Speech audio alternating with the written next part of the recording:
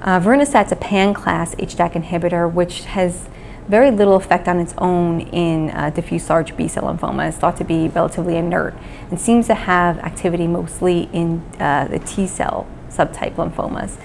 Niacinamide is a class 3 HDAC inhibitor, also known as a sirtuin inhibitor.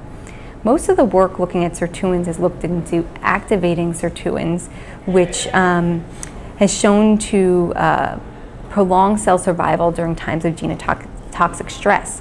But inhibiting sirtuins, as you might imagine, may be beneficial in certain contexts, such as lymphoma. So we're currently evaluating new sirtuin inhibitors for the treatment of lymphoma, and we find that combination with pan-DAC inhibitors such as Vorinostat and romidepsin is extremely synergistic.